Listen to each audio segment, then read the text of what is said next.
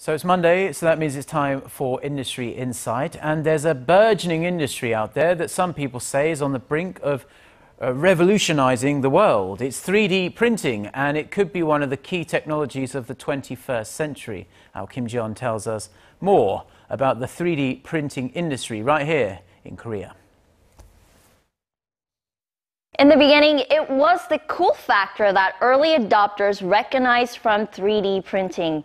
And the early players like Stratasys, 3D Systems, and Shapeways from the US and Japan's DMN were quick to cater to hobbyists and industrialists with an eye on the future. In Korea, those first in line for a 3D printer include researchers in the medical sector looking for innovative ways to treat patients. For example, a local hospital, St. Mary's Hospital of Catholic University, successfully performed an artificial joint treatment earlier this year by using 3D printing to make customized prototypes. And the hospital says it wants to try to expand the technology to make functioning organs in the future. Other large hospitals are racing to patent the three-dimensional printing technology that will be used for skull or dental implants and drug delivery agents in the human body.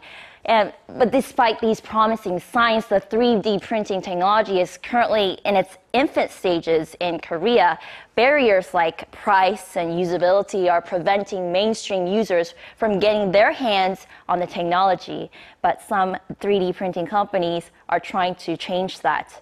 Take a look. 3D printers aren't as commonly used by average consumers in Korea because of its huge price tag. The hardware sells at around $2,000.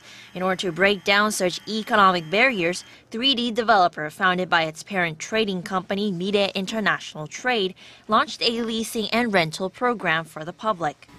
We want to lead more people can use the 3D printing technology because we believe this is a very good thing. It is very good for the industrial efficiency. Also, it can help people to get their own customized product. Also, they can change people's lifestyle. So, in order to expand this new technology, we were trying to watch what is the real barrier of the market. With monthly rental fees set at $35 and an option to buy at the end of a 2-year contract period, the company says its printer leasing program creates easier accessibility for customers to try the new hardware. The program also assures the machine will continue to operate properly even after its purchase.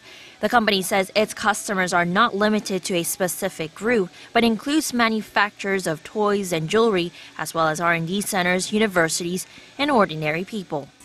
Yeah, for example, we can try to make my own shoes.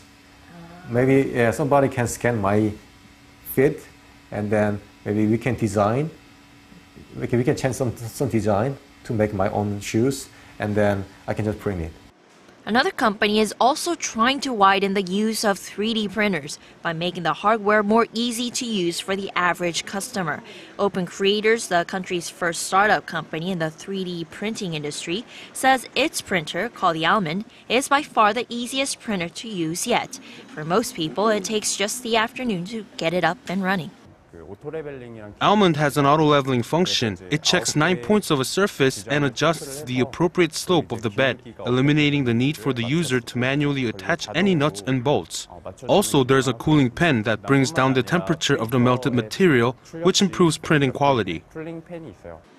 And for consumers who are worried about looks, the Almond has both substance and style. It was awarded some of the world's most renowned design awards, including the Red Dot and IDEA Awards.